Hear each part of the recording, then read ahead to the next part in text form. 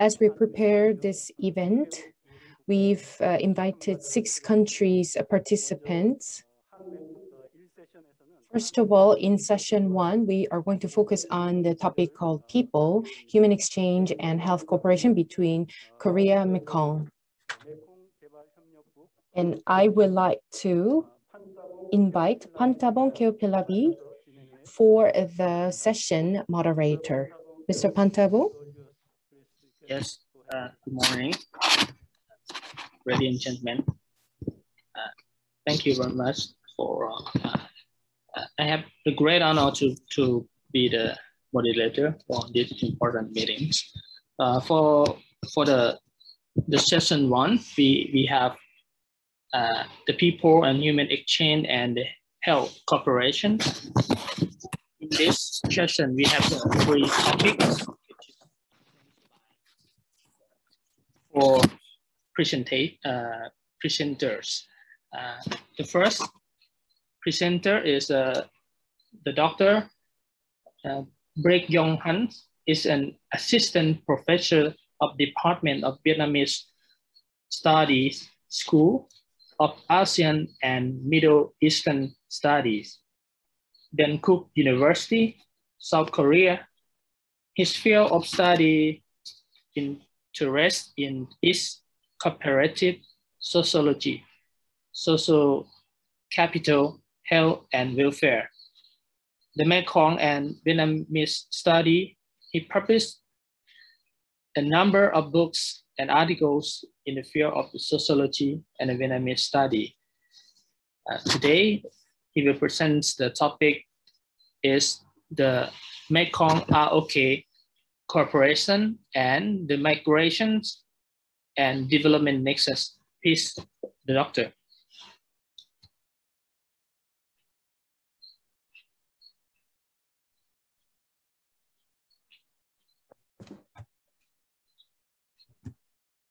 네, 안녕하세요. 백용훈입니다. Good morning, my name is Baek Yong-hun. 화면 공유부터 하겠습니다. First, I would like to share my screen.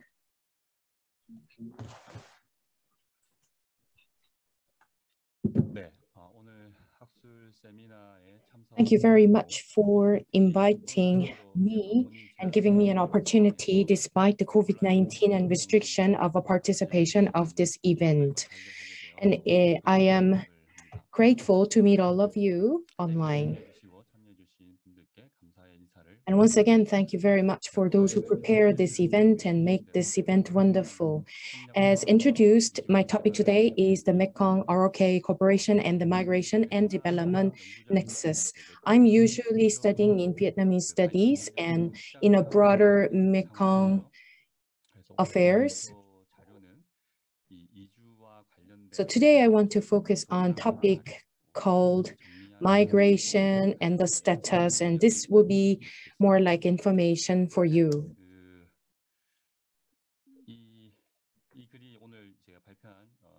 This is my research paper published last May called the Mekong-ROK Cooperation and the Migration and Development Nexus, focusing on developing human resources.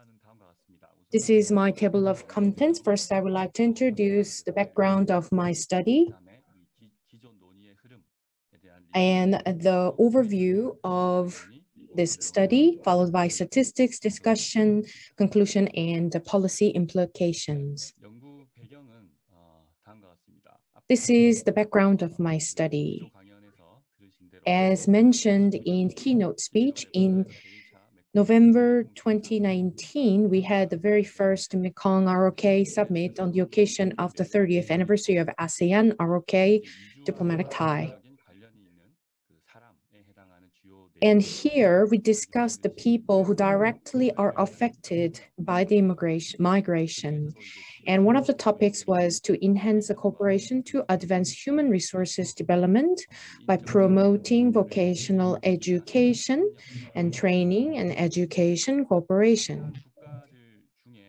Among ASEAN countries, the population from Mekong region in South Korea is further increasing, and all the 5 countries are under the subject of the work permit allowance according to the Korean War. That's why the migration issue is very important and directly related to the Mekong region countries.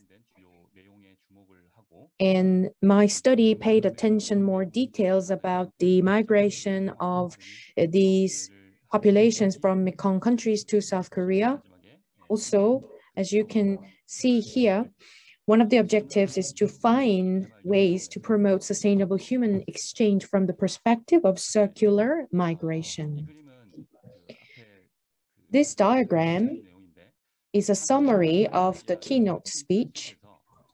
Under the big frame work of the Mekong-ROK Corporation, you can have more in details. In 2014, we have a special summit between Mekong-ROK, and we adopted action plan. And as you can see at the top, we have issues of political security cooperation, economic cooperation, socio-cultural cooperation, connectivity, cooperation in the region, regional and international affairs, initiative for ASEAN integration, and sub-region cooperation. A total of 7 were discussed.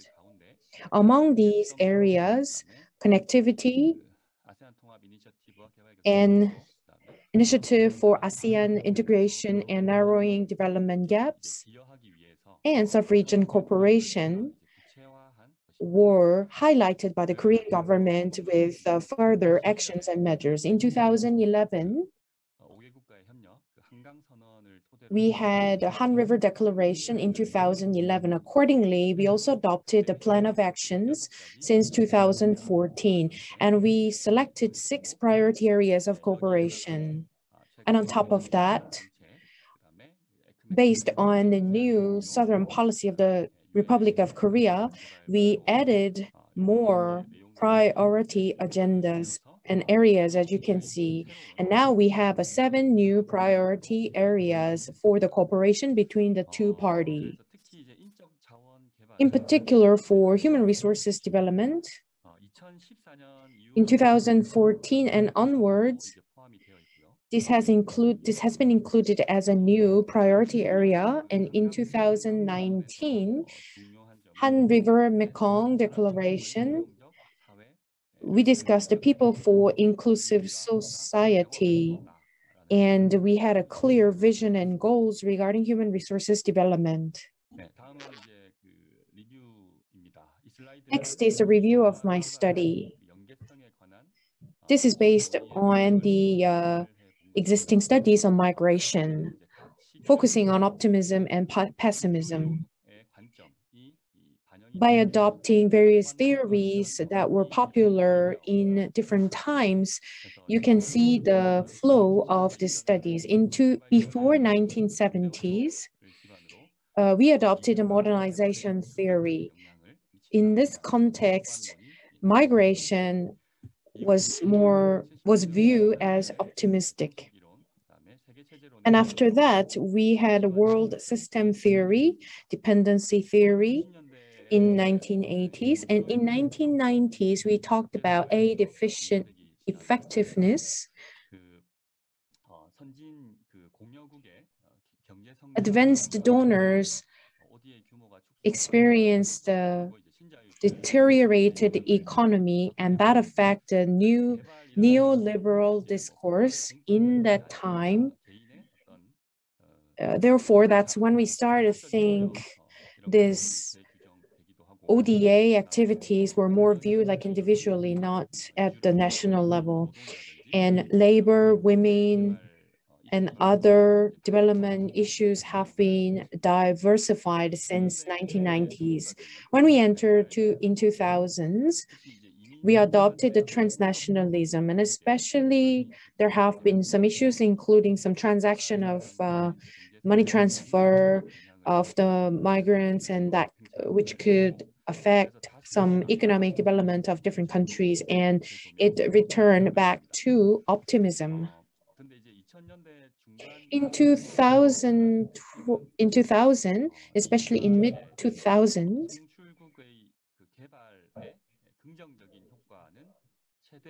the migration could be maximizing the benefits from the departing countries, and that was what people believe since mid-2000s.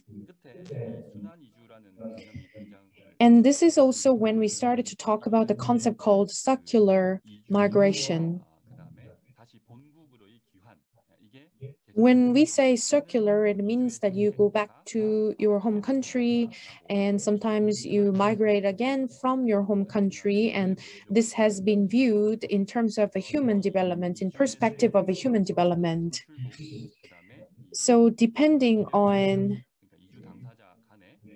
individuals and the countries where immigrants depart from and arrive in, are the topics that we've been focusing on and paying attention to. Next, I would like to show you some statistics. This is a statistics based on the trend of the immigration between ROK and the Mekong countries, and I have various aspects of statistics. If you look at this table, 90 days is the standard, and before 90 days, if it's in less than 90 days, it's a short-term stay, and if it's over 90 days, it's regarded as a long-term stay in South Korea. You can see some tourist visa, simple visiting, in less than 90 days, and if it's a longer term, probably it's for workers and marriage migrants and the foreign students. We'll go through each and every element of these statistics. This shows the Korean visitors to Mekong countries. In 2015, we had about 3.1 million people, and as of 2019, it has been 6.7 million, which almost doubled. Cambodia's figure reduced as per Laos, staggered a bit. In Myanmar, we have a doubled figure. We have a little bit of increase for Thai people. The figure of Vietnamese visiting Korea became fourfold. So since 2016, we've added 1 million each year. This table shows the Mekong visitors to South Korea. By 2015, we witnessed a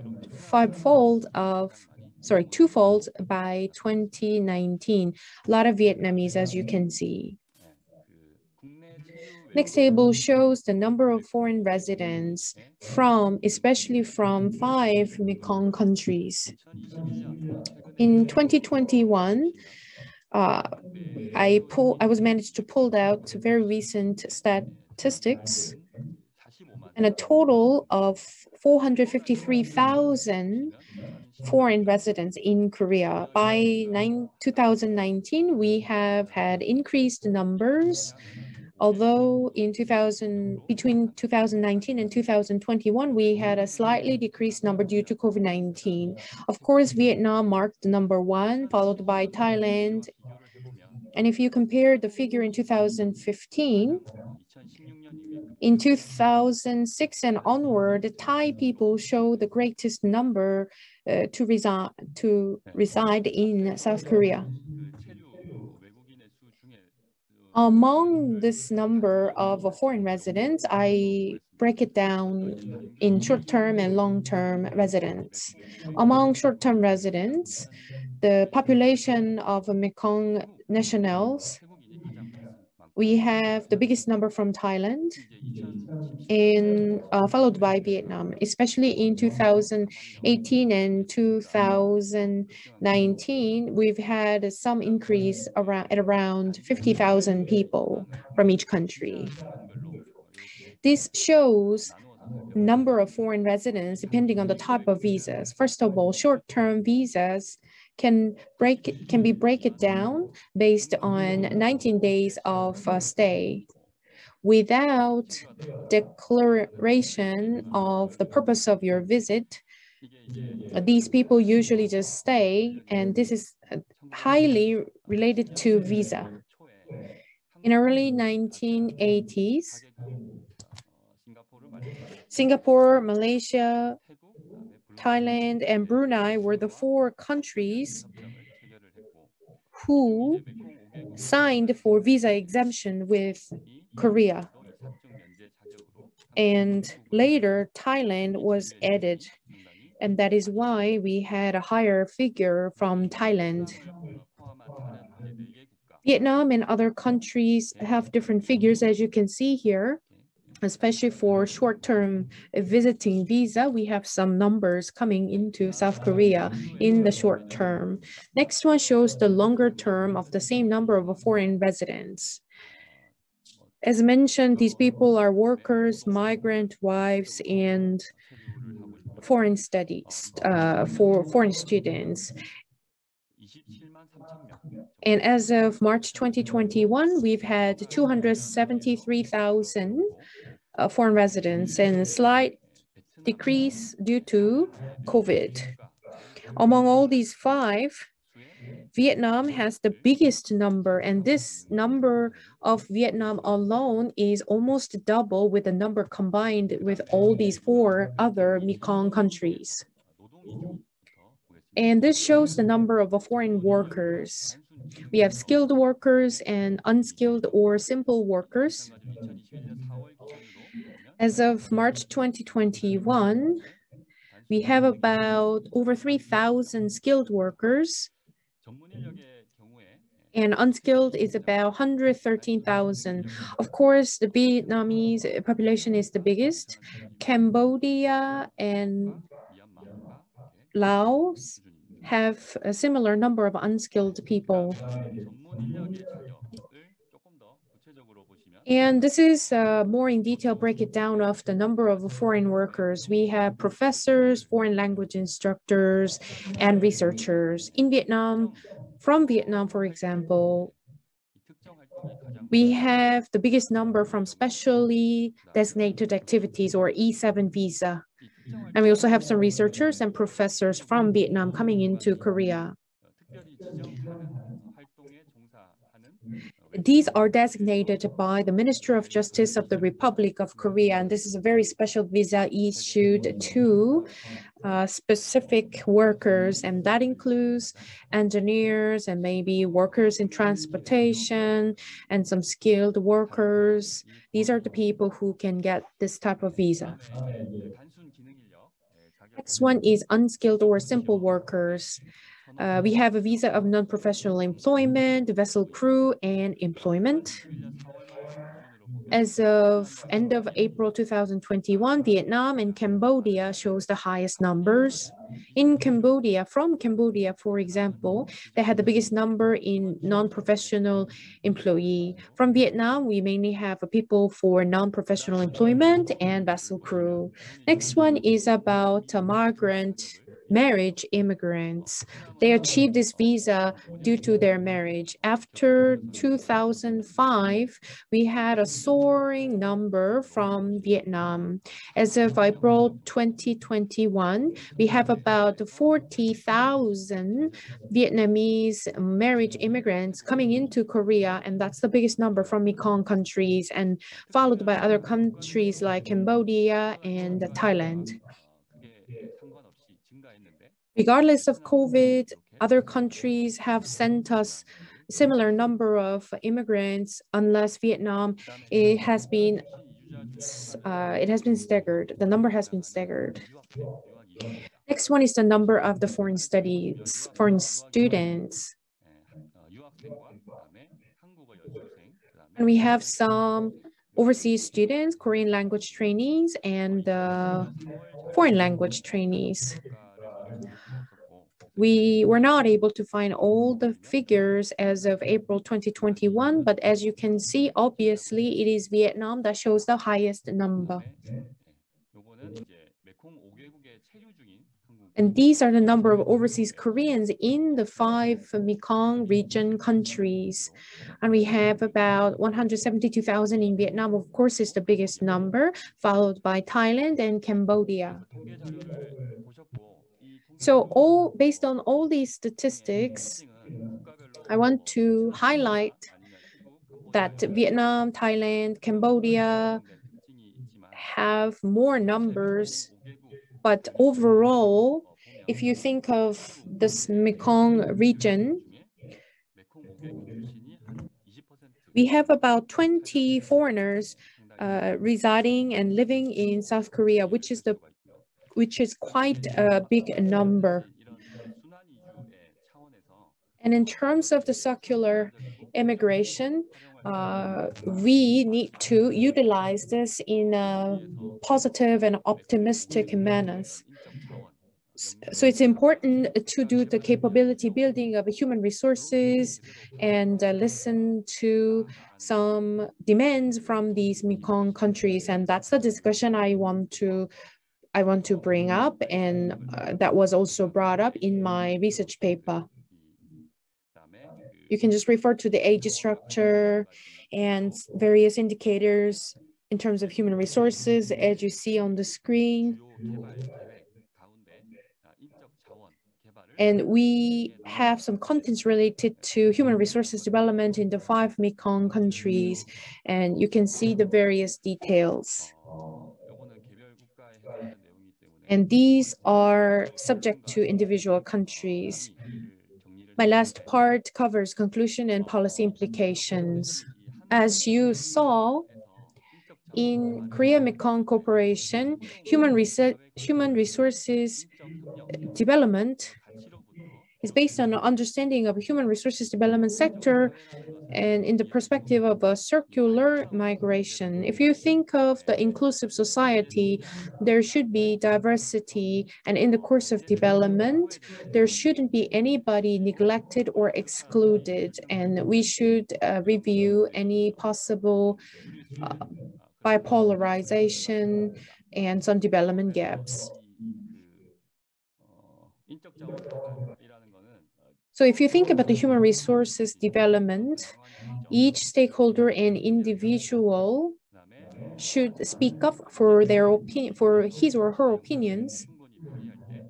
And when they fully realize their capability and potentials, we are able to realize the people and the people in inclusive society. There are people immigrating into Korea from Mekong countries, and in order to properly handle them, we can also think of some measures that they can contribute to the development of the Korean society. Regarding human resources development in the perspective of a Korea-Mekong cooperation, we've had some implementation and measures, and that was what my study touched upon. It's also important to reinforce mutual responsibility between sending and receiving countries. And once they return to their home countries, they should be also included and should not be excluded from their original society. And these are some considerations to help them when they return. That wraps up my presentation. Thank you for listening. Thank you, Professor Greg Yong-Han, for your presentation. It's very useful information to let us to understand the status of the human exchange between the Mekong and ROK, and also to find a way to promote the sustainable human exchange from the perspective of circular migrations. So before we move to the second topic, we might open the floor to have the Q&A. But we have to keep in time, right? Maybe 5 minutes before we move to second. If you have any question, you can open the floor for you, please.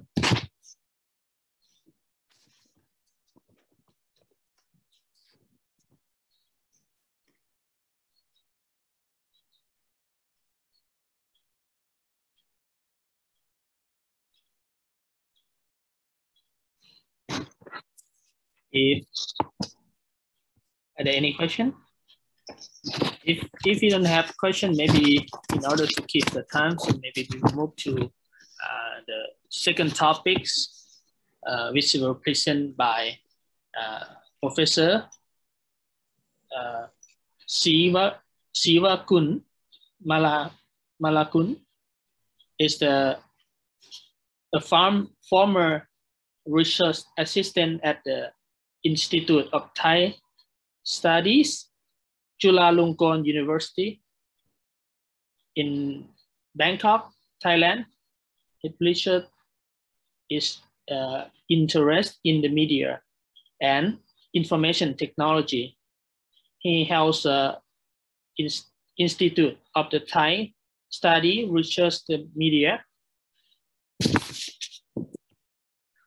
Trends and Cultural Tourism in Thailand. And another presenter is the Professor Pam Solamut, a Deputy Director is in Research of Institute of Thai Study, Chulalongkorn University. It is also the part of ongoing project of the Institute of Thailand Study in a cooperation with the Ministry of Cultural Thailand to promote the sustainable tourism in the northern region in Thailand. They will present a topic on the Thailand, Korea tourism before and after pandemics. Please, your floor. Is your floor.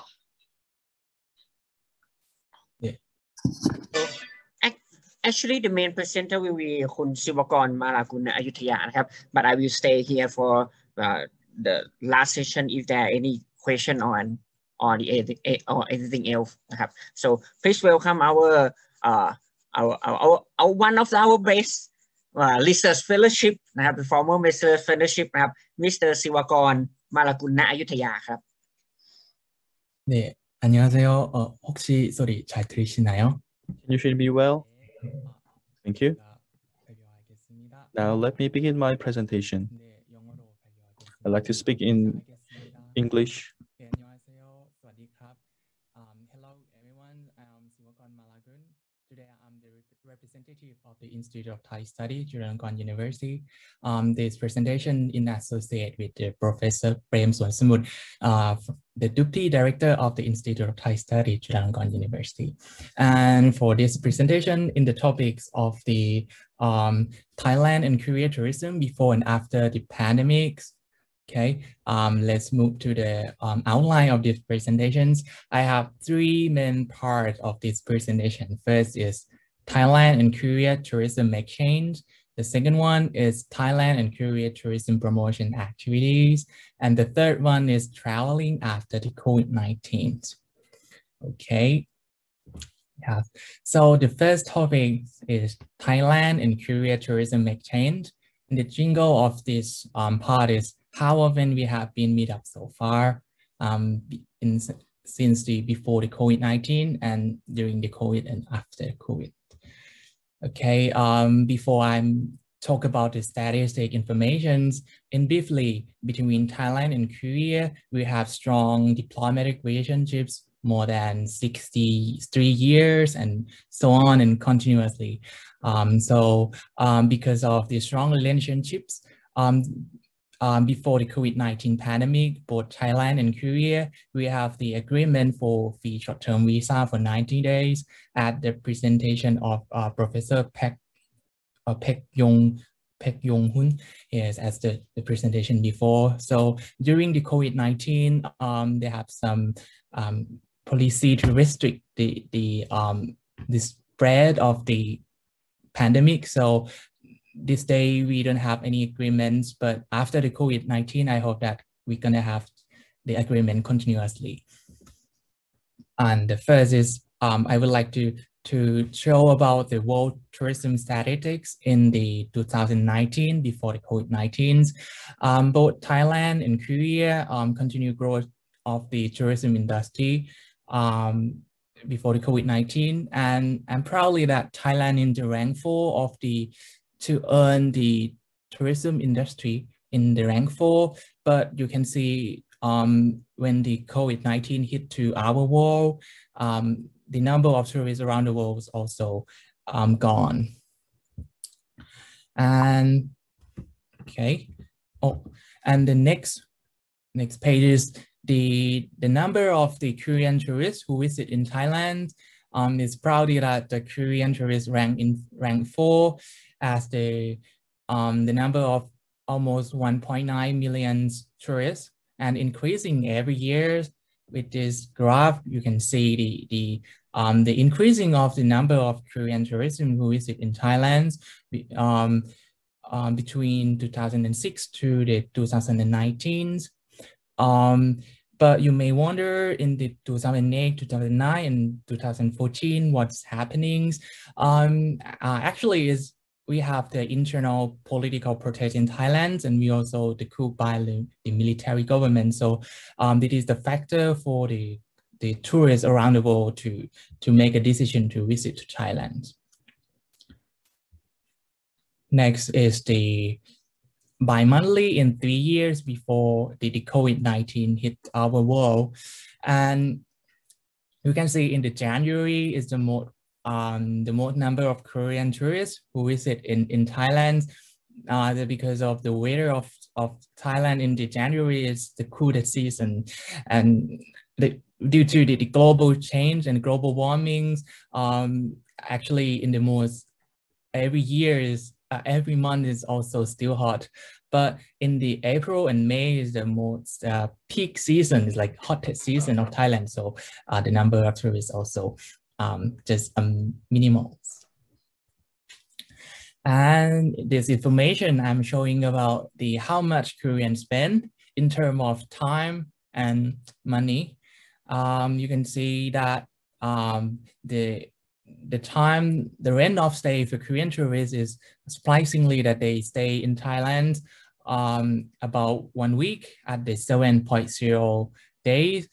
With the non-group tour or individual tourists, they stay around the 8.36 days.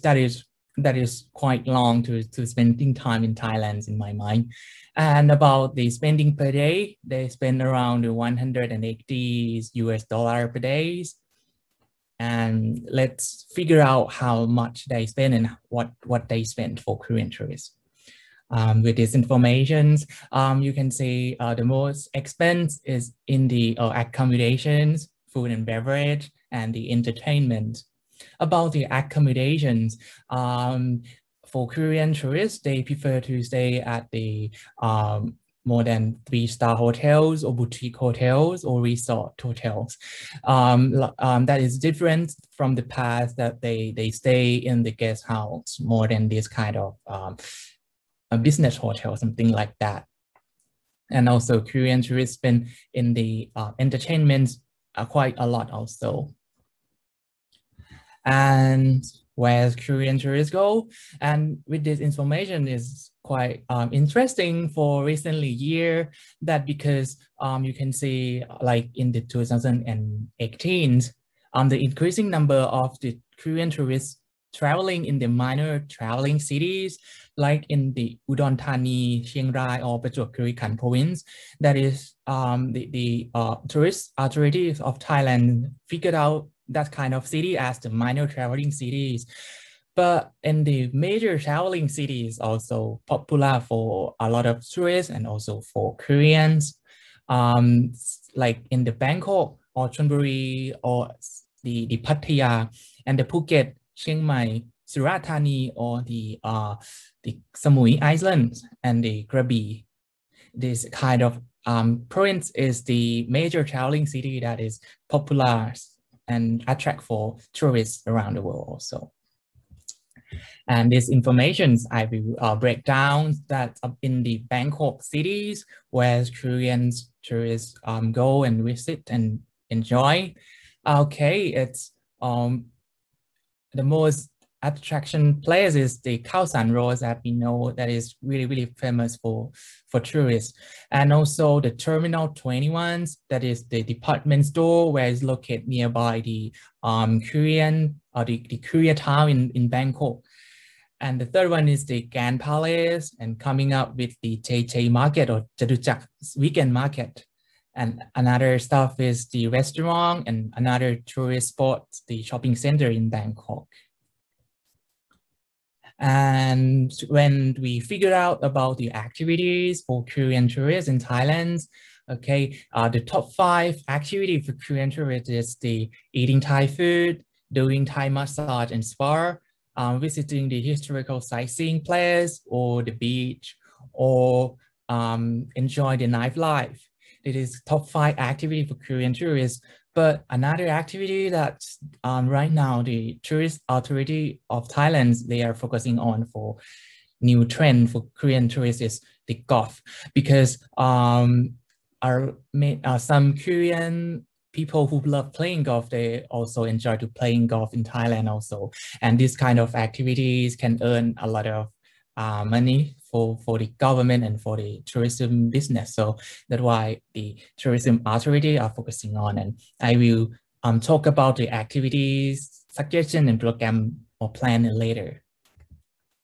But in the another ways about the how much Thai tourists visit to Korea, it's interesting that the destination for Thai tourists is to go to Korea in the rank 5, and you can see for the outer of the ASEAN country is in the rank 3, and also for the number of Thai tourists visit Korean is increasing every year, as you can see from the presentation of Professor Park before. And okay, let me talk about the expense of Thai tourists when they're traveling in Korea. About the rent of stay, the number of the day to stay in Korea a little bit shorter of the Korean tourists in the number of the 6 days, around 6 days, and the spendings also a few than the Korean tourist spending in Thailand is the $165 per day. And about the spending of the Thai tourists when they traveling here in Korea, almost spending is in the accommodations and the beverage. And for about the accommodation in Korea, because a lot of Thai tourists in Korea, they are a younger generation, so they prefer to stay in the guest house or sharing house like in the Airbnb. So that is slightly different with the Korean tourists in Thailand. Okay, I will move to the second part of my presentation.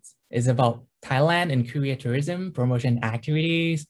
With the jingle of the we will get to know each other when we visit each other homes. Okay. In this part, I will talk in the level of the cooperation or the promotion. The first activity is in the government to government level or G2Gs. This activity is referred to the 60th anniversary of Thailand and Korea diplomatic relationships in cooperation between the Korea Association of Tourist Agents and the Tourism Authority of Thailand and the Association of Thai Travel Agents. This is the conference and business talk of the governments and the Korean agencies.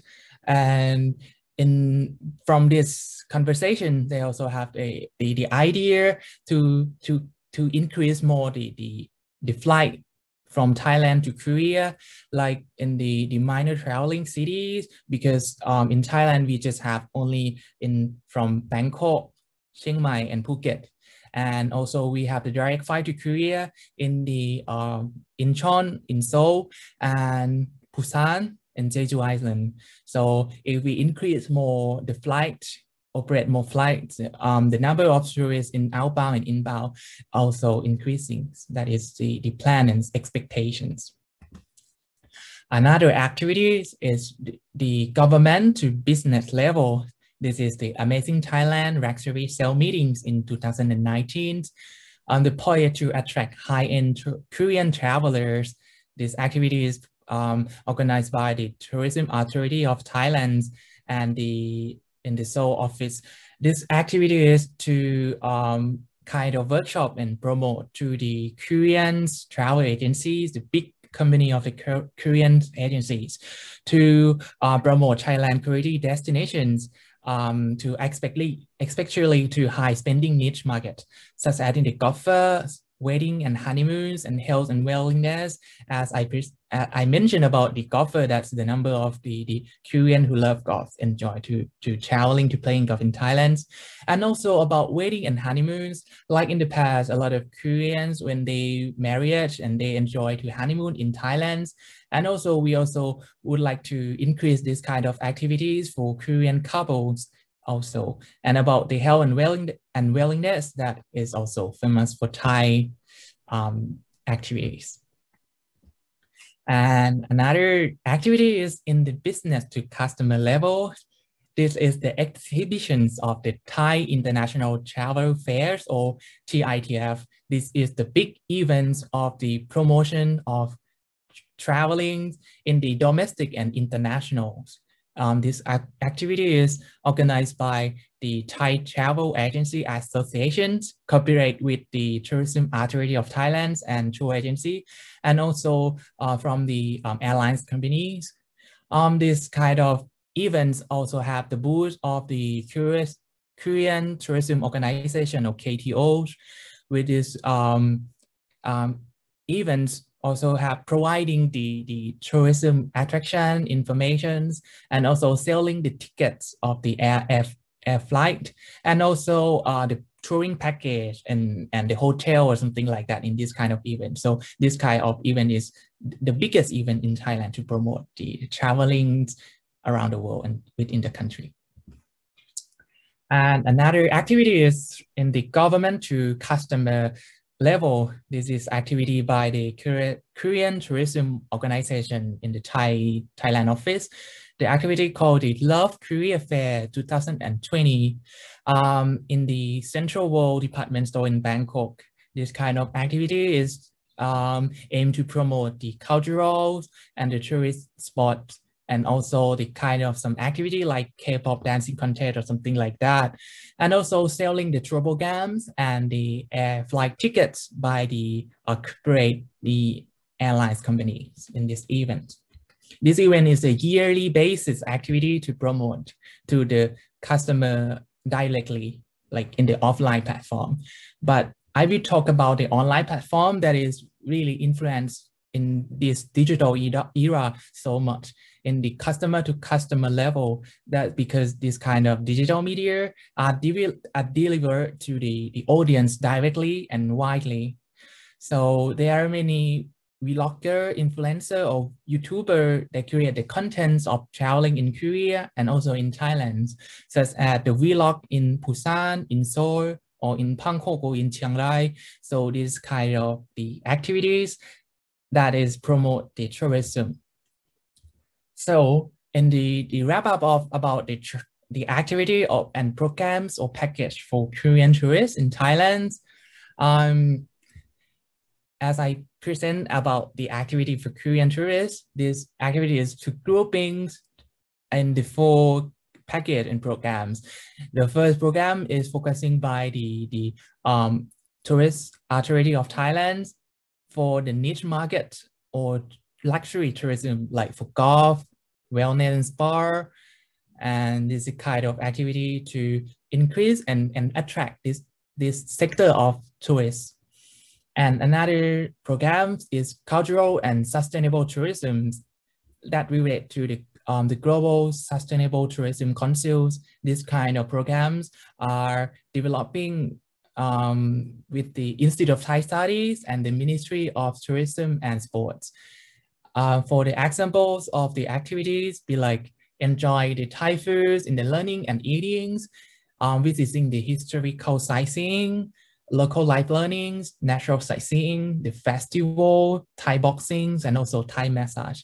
This is the activity to promote the local culturals and also the sustainable tourism also. In the next activities is about the adventure and campings. That because I know that a lot of Korean people, they love to enjoy the adventure and camping. Like I can see when I'm here in Korea, I see a lot of Korean people enjoy about do trekking or hiking. That's why Korean people are really, really healthy. So this kind of activity in Thailand is about the natural beach sightseeing and also the adventure or camping in the national park. And also in the southern part of Thailand, you can snorkeling and scuba diving, because in the southern part of Thailand, we have the really beautiful coral reef. And in the last activities is about the entertainment activities for this kind of activities to promote for the younger generation, like in the millennium generation or Y generations, that because they still enjoy about their life.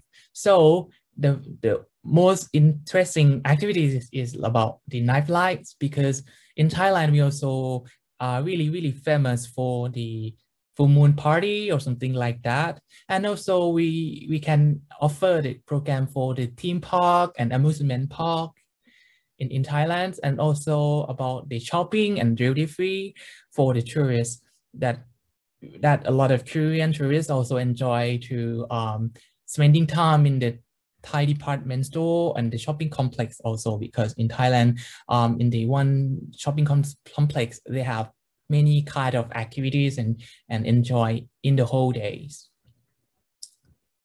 And the last part that I have to presentation for today is about the traveling after the COVID-19. And we are waiting to meet up soon. I know that a lot of Thai tourists also waiting for visit in Korea again or once time. And also I know that a lot of Koreans people also waiting for traveling around the world and also to visit in Thailand also. So when the COVID-19 hit our country and hit around the world, it's really, really crisis for us. With this information to show about the contributions of the travels and tourism to the GDP of Thailand, we can see almost 22% of the tourism business are related to the Thailand GDP. So that is really, really crisis when our country is locked down and we have no tourist visit to Thailand. By this information, we can realize that it's really, really pain and crisis for Thai economics. Okay, and in this information by the United Nations of the World Tourism Organizations, they also have the expectations of the situation for world tourism, and they expect that in the 2024, the situation gonna be going back like in the past. And I also think that everything gonna be getting better after the people already have the vaccines, and when everyone can allow to traveling aboard, and the tourism business gonna be getting better after that. And also here is the information of the plan of the Thai government to welcome back vaccinated tourists. They have the 4 stages of plan of the welcome back. In the first stage, in the quarter two of this year, in the sandbox areas of the Phuket, Krabi, Phang Nga, Samui, Chiang Mai, and Pattaya, they have the plan for the tourists who already vaccinated or who already have the vaccines. They have to quarantine for 7 days. And in the second stage, in the quarter three of the year, in the Phuket cities, no need to quarantine for the traveler who already vaccinated. And in the third stage, in the quarter 4 of this year, in the 7th area of the sandbox area I mentioned, no need to quarantine for the tourists who already vaccinated. And the 4th stage, in the January of next year, the all area of Thailand and all province, we're going to be open for all tourists who already vaccinated and no need to quarantine. And okay, in the conclusion of this presentation, as I present about the statistic information for Korean tourists, Korean tourists are important to Thailand economy, as Thailand rely on the tourism industry for over 20% of Thailand GDP. So I hope that when the situation getting better, I hope that the Korean tourists gonna be visit to Thailand again and again. And also, I also present about the tourism promotion policy for Korean tourists in the Thailand, in the side of Thailand. First is about the creating the plan and program for sustainable tourism. And also the next one is the increasing information in the Korean language for traveler, because as the number of the Korean tourists increasing every year, and it's going to be better to provide the Korean language information for them also. And the third one is the operation of the flight between Thailand and Korea from the minor traveling cities, that because this kind of movements also increasing the number of the Thailand tourists and Korean tourists also. And the last activity is about the organize the tour program for Korean tourists in the niche market. This is the kind of plan of the Thailand government.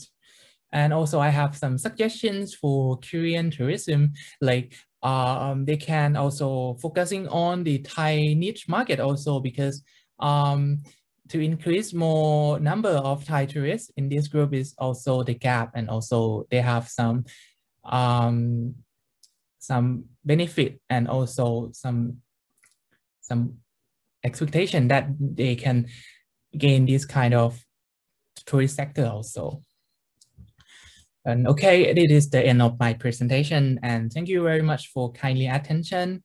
ขอบคุณและสวัสดีครับ 감사합니다. Thank you very much,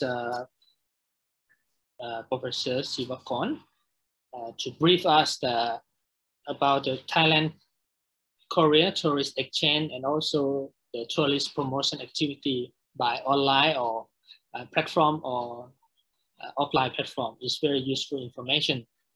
And another is the traveling after the COVID-19. So before we move to another topic, we might have to open the floor to have a Q&A if the delegation interested on, or they have any question you can ask on this floor. Please, delegation.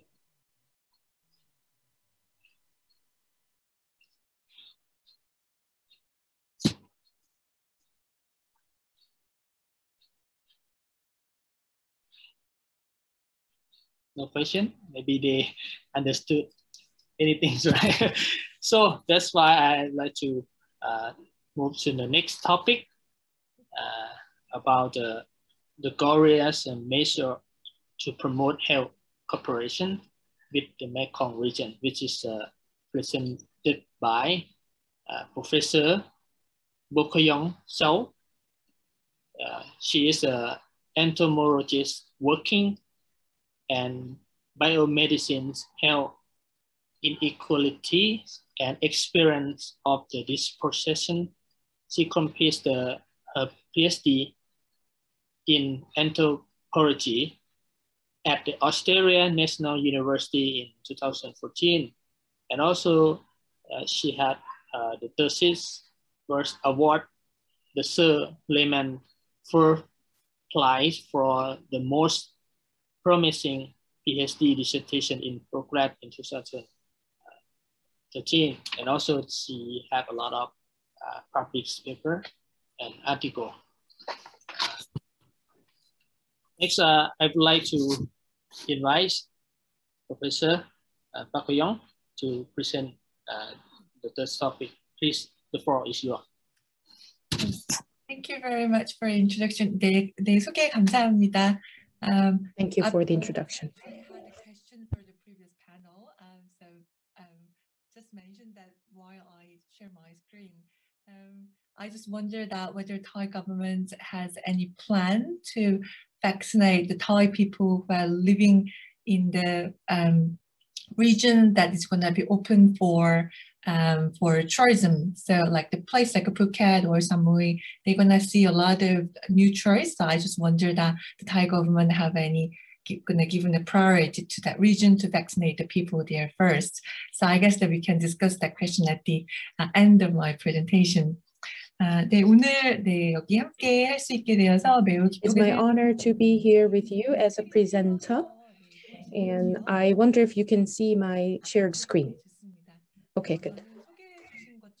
As mentioned and introduced, I'm from Department of Cultural Anthropology from Yonsei University. My name is Seo Bo-kyung. In terms of health cooperation or ASEAN expert, I am not the person. However, I am greatly honored to be here. For the last 10 years, I've been a universal health ensuring in Thailand, and that has been my interest for study. And especially, I was interested in people's health in rural area in Thailand. In Korea, HIV and other AIDS-related diseases or other stigmatized diseases were my study focus. As an anthropologist, I don't think I'm the person who can provide in detail measures. However, I believe that I can touch upon the health cooperation between Korea and Mekong region and how we can view this health cooperation between the two parties. So I want to rather pay attention to the framework for the health cooperation. 3P are the goals of the new sovereign policy of the Republic of Korea: people, peace, and prosperity. And as an anthropologist, I firmly believe that these are great values. If you think about the human value, in terms of anthropology, this has been a very important topic. So if you think about human dignity, regardless of which administration in Korea takes the office, it's an important issue that we should continue dealing with, especially when you set up the relations with the Southeast Asian countries.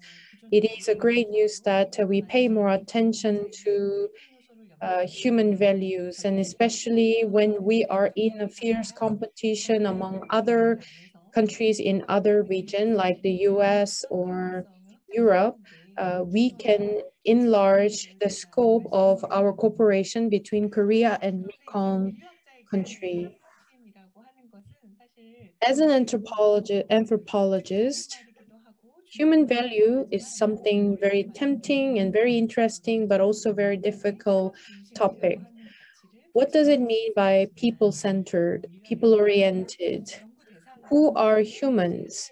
In anthropology, it's a subject of study. There are lots and lots of people on the earth,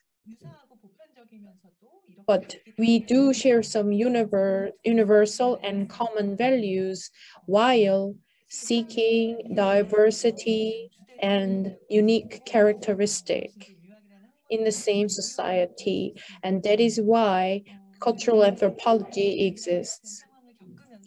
In the great pandemic of COVID-19, a lot of people are threatened by the same diseases, and that's the everyday issue that we face. And it's inevitable that it's a global issue for all. However,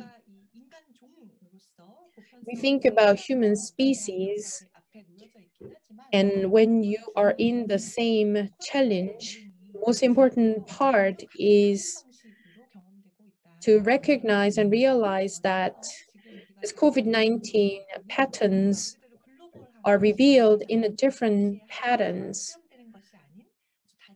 It isn't one issue, but at the same time is revealed in the different patterns. In particular, in Mekong region, you are experiencing all different patterns and symptoms and situations. As you can see on my slide,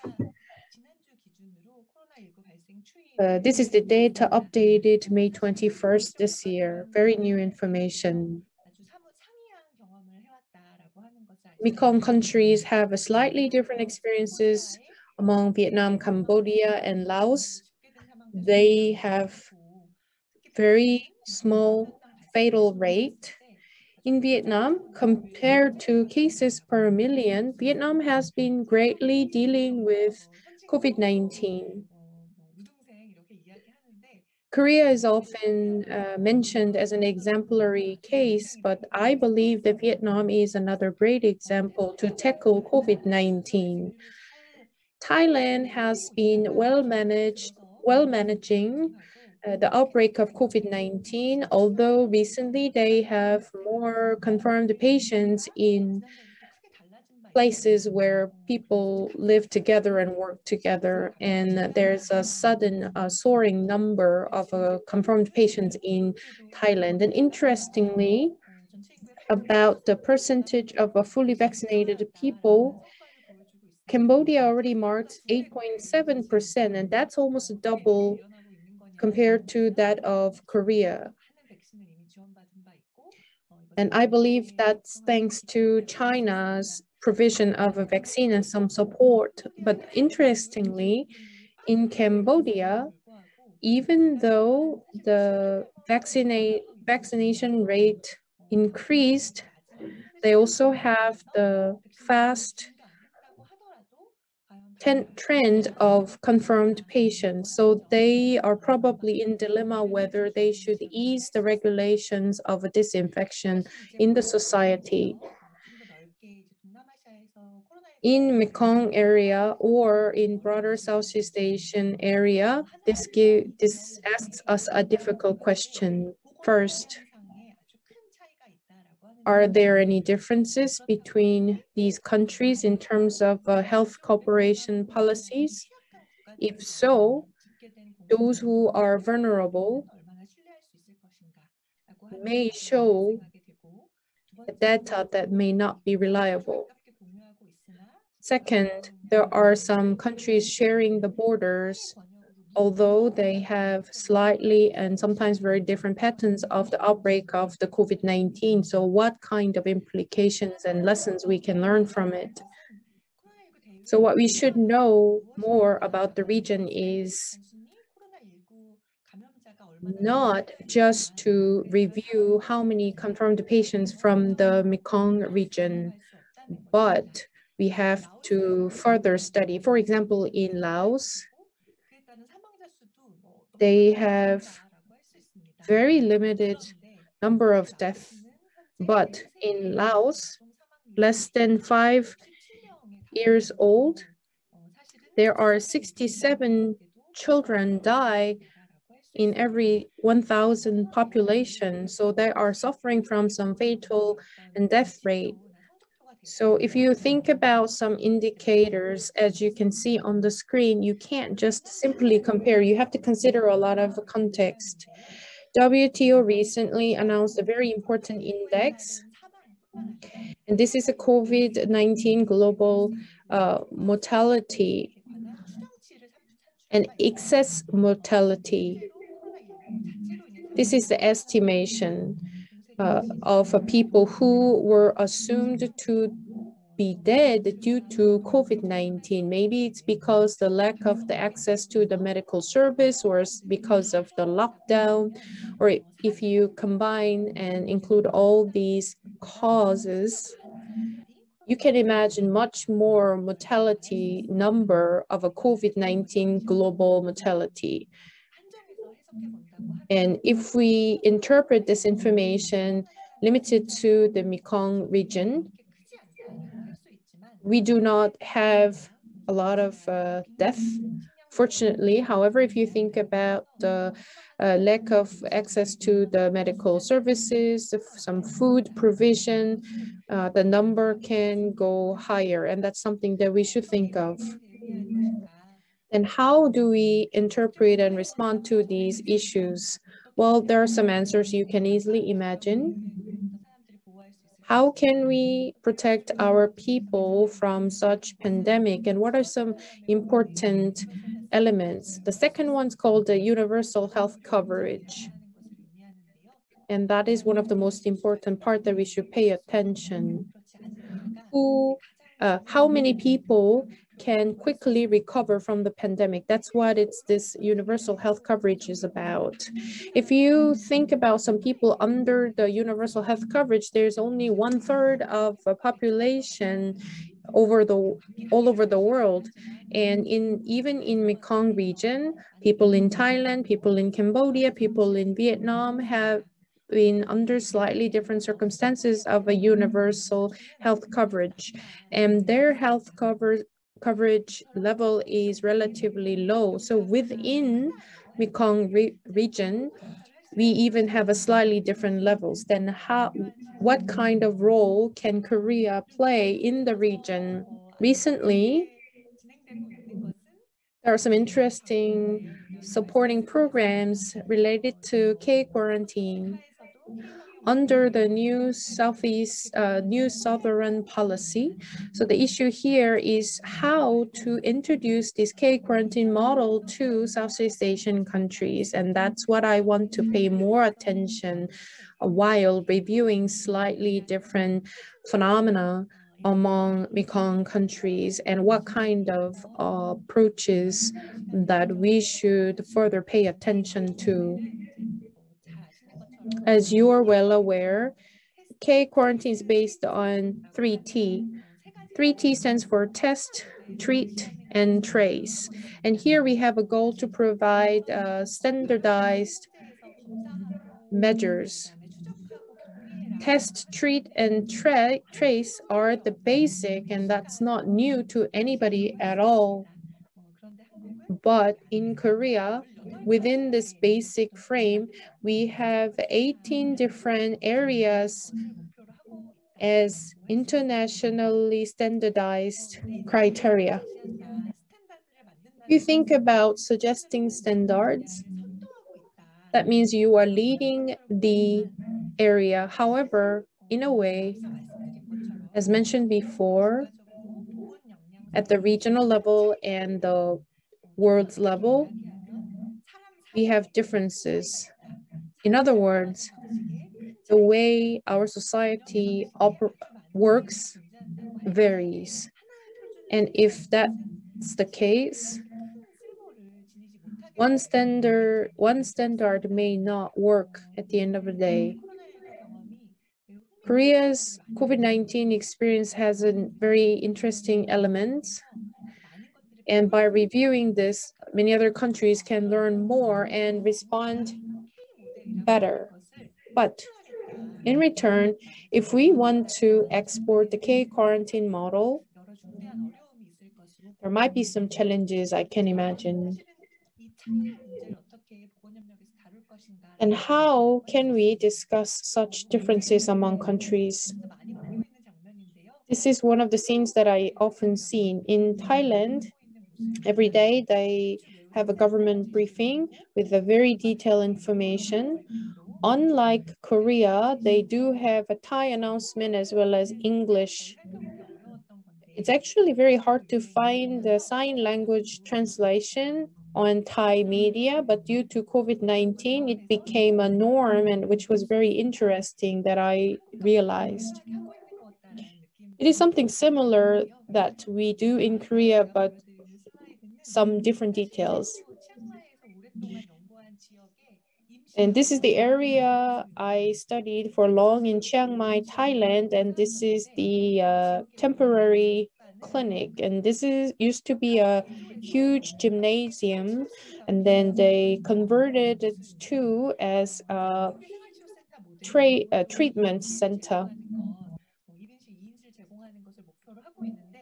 Well, in Korea, we have a goal to provide a unit for a single patient or two, but in Thailand, they have more like wartime treatment services because they sometimes have an enormous number of people coming into this facility. Maybe you think this doesn't look sufficient or efficient for confirmed patients. However, in the region, it is very encouraging that the local government quickly prepared and responded to the soaring number of the confirmed patients. And I got to learn in the course of my study in Chiang Mai that their public health system has been well established over the years. So it has been very organic and quickly responding to any kind of pandemic or outbreak of any diseases. This is one of the biggest differences between Korea and Thailand, because we had some issues of sharing medical information with some private clinics and the government. However, Thailand utilized already existing medical facilities in order to quickly respond to the outbreak of COVID-19. So I want to emphasize that such standardized K quarantine model could be customized and reinterpreted.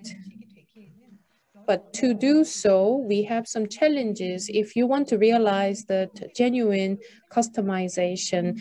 But here we should not give up, and we should admit that there are some limits, but it's more important to review more of the differences and what makes such differences exist between different countries. If you see this map, you can see the map of Korea and the Mekong region. And Korea's case is very unique. Korea is somehow a very small country size-wise, and we are still a divided country. So in the very unique circumstances, we are already unique. We have a strong centralization of the government with some great urban development, but there are rare cases of such country, especially in Mekong region. They have different circumstances. If you think about the Mekong region, that area can illustrate what different countries interact by sharing borders, while there are big economic gaps among countries. Therefore, what I want to suggest today is not only just simply delivering K model, but customizing based on different cultural background and different social background. Rather, it's important to understand what is happening in the broader areas such as Mekong region. Instead of simply providing K quarantine model, in return, Mekong region rather can provide their experiences of unique phenomena of each country. I should summarize what I prepared. Mekong region is very important in terms of environmental crisis, and that also leads to health crisis. And Mekong is the region where people experience such crisis the most. As you heard very well from the keynote speech, this is not just the issue of one region, rather it is a global issues. Flood, drought, and other natural disasters can affect human economies a lot, and that they greatly affect human lives. If you think of a Mekong region, this river should look more muddy color, but right now it's getting faded, and that means rivers are changing over the decades, and that can greatly change the agriculture and the ecosystem and some contacts between the human and the nature, and some spillover of the outbreak of the pandemic can occur further. Then what kind of role can Korea play? Maybe we can think of a new model called Mekong model.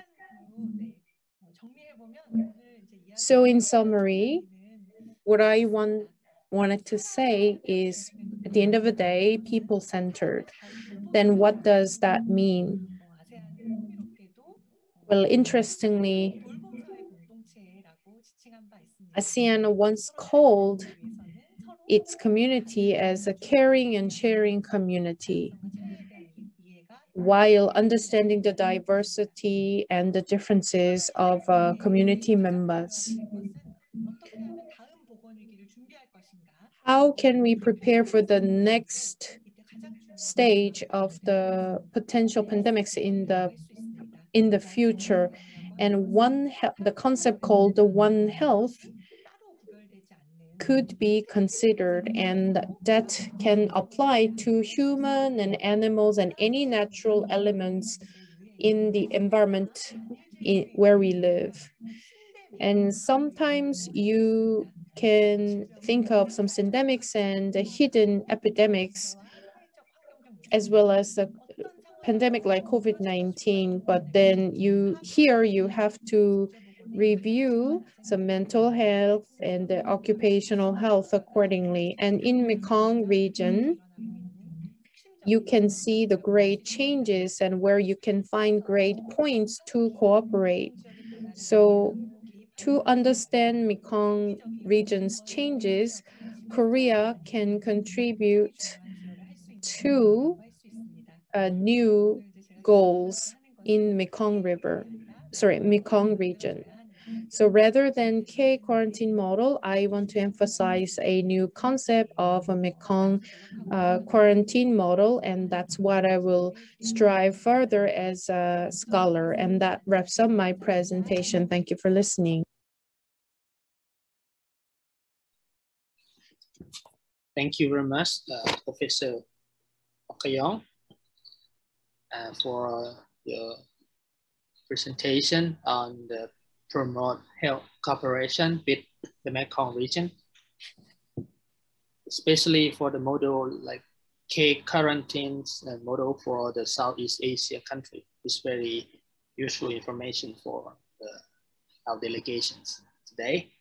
So this is the last topic that we have presented for in the morning, and we have the floor. We still have a time, right, for a little bit for the Q&A. If any delegation would like to have some question, we can open the floor for delegation. Please. Yeah, I have one question for Professor 서보경. 서보경 교수님 발표 잘. Thank you very much for your presentation, Professor Seo. I felt for a lot of things that you mentioned. First of all, you mentioned about medical facilities in Thailand. That reminds me of my time in Bangkok when I worked there. Singapore and Thailand are advanced countries with some medical services, and medical services became some sort of industry in Singapore and Thailand. And sometimes when I experienced some medical services in Thailand, it was great, but that was the case in the bigger cities and major cities in Thailand. And so it was interesting because I had a hands-on experience. And you also emphasized the people-centered approach. If you think of the vision of the new Southern policy of the Korean government, the concept people-centered or people-oriented Asia should be reiterated. But we need to redefine this concept. So I want to ask Professor Seo, if you mention about peace and prosperity, community with a peace and prosperity, which is people-centered, what kind of forms do you believe that the community should provide as people-centered community? I want to know about that. Thank you for your question, Mr. Ambassador. As Professor Pram had a question, I think. I just want to make a little comment. A little comment about the presentation because I'm listening in English, so I don't know whether I catch up Korean or not. But the things I want to share is that recently, as we are watching news in Thailand every day, and then we know that our case, like today, we have around 3,000 cases in the new case, right? But almost half of them is from a migrant worker, which is not Thai. And the quarantine system in Thai, which is like Kun Sivakorn said, that the traveler have to come here and make a quarantine for 14 days or at least 7 days nowadays in Phuket. But it's just it's about the legal traveler. So they come in a legal way. But most of the migrant workers is cross-boarding. And then it's illegal. So our second wave, about 2 months, 2 or 3 months ago, a few months ago, and then I think this wave also, we have two big clusters. One cluster is a migrant worker in the factory. So in one factory, in one case, I cannot remember the name, but in suburban area, they have 6,000 worker in the faculty, and then almost 4,000 people already infected by COVID, which is within the same factory, and all of them are migrant worker. So I think the cross-boarding people is a big problem too with in terms of the healthcare system in Mekong region. 네, 코멘트와 질문 모두 감사드립니다. Thank you for your comments and the question. And I believe that is in line with my story and presentation. As Professor Pram mentioned, I want to add more. If you think of the border control, it's very difficult if you are neighboring with other countries in the Mekong region, and there are some migrant movement between countries, and how well you manage this migrant movement will be the key of pandemic control, and that's something that Korea may not be able to help because we don't really have an experience of a neighboring border. And there are some immigrants and constantly moving around, and I don't want to say this is a problem. It's more like a phenomena that each country need to cooperate to pay more attention to solve the problem. And I heard a great story from Thai cases, and I'm sure there are great clinics in Thailand, and I'm sure there are very good profitable hospitals, and probably you should go to 2 tracks. And in Korea, it's more like a public services, but medical tourism in Thailand or some profitable hospitals are quite different in Thailand from Korean hospitals. And probably we can create more room for the universal healthcare in Thailand. And if you think of the public healthcare coverage, that's not something that maybe we could see in Bangkok, but Thailand does have a long history of the healthcare approach. And also we have some healthcare gap between the capital of Seoul in Korea and other remote areas and small cities. But I believe that for a very long time, Thailand has been focusing on some local and autonomous services in Thailand, because I've seen at least one strategic hospital in different regions of Thailand. So I believe it's pretty organized, and that is quite impressive. And regarding immigration, Thai government once announced an interesting plan that any immigrants and foreign residents in Thailand should be able to get vaccinated. And I heard that news before. I'm not sure about vaccine reservation rate in Thailand, and I don't know how realistically that will be carried out to give everybody vaccine, but at least Thai government has a ambitious goal to care and seek for opportunities to provide the vaccination to immigrants. And I'm sure that's an important gesture that a government can suggest.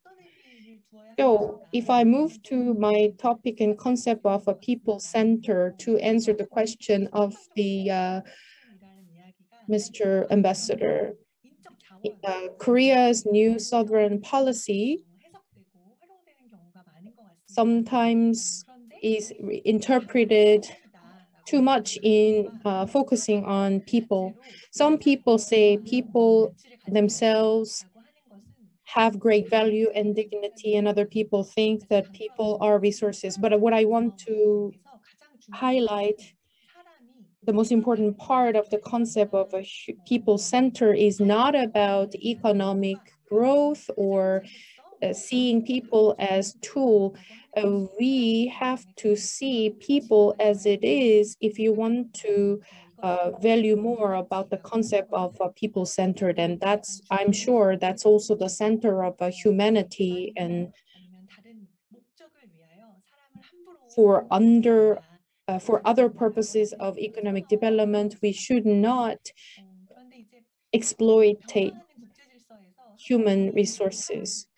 But in ever-changing environment, it's very encouraging that the Korean government pay attention to the value and the concept called the human-centered and people-centered.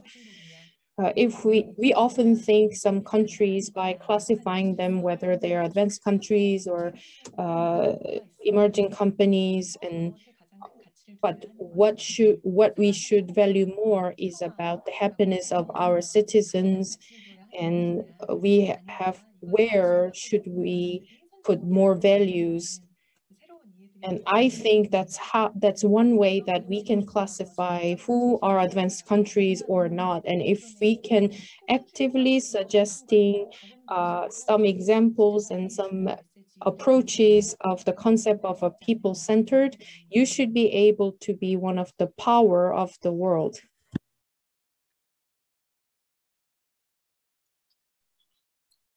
Okay, thank you.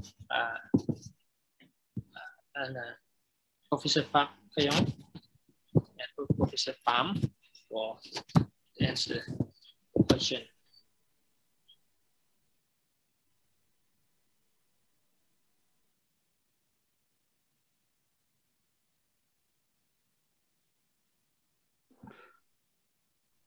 제가 볼 때는 지금 As I see, the connection is not very good.